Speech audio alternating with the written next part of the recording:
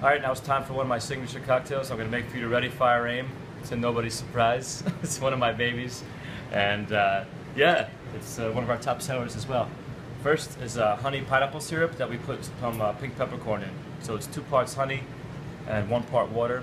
Crush some pineapple in it, and then also crush some pink peppercorn. Just let it soak overnight, strain it out, and you're good to go. So I'm going to put 1 ounce in there. And then 3/4 ounce of pineapple juice. 1/2 ounce of fresh lime juice. 3 dashes of Hellfire bitters or any kind of spicy tincture that you have. And then 1 ounce and 3/4 of mezcal. I'm going to use Peloton here. Any kind of Joven mezcal will do though. Of course, you got to taste it.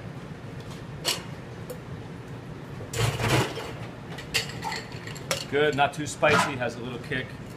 You're ready to rock, ready to shake it up.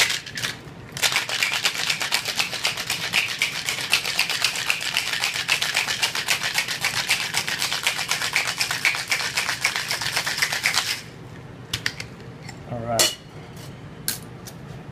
You want to get it out of the tin as fast as you can, so it's nice and alive. You see those bubbles right there?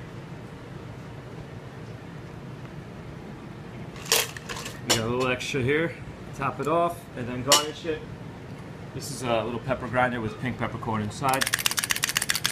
Put in 1 more for you.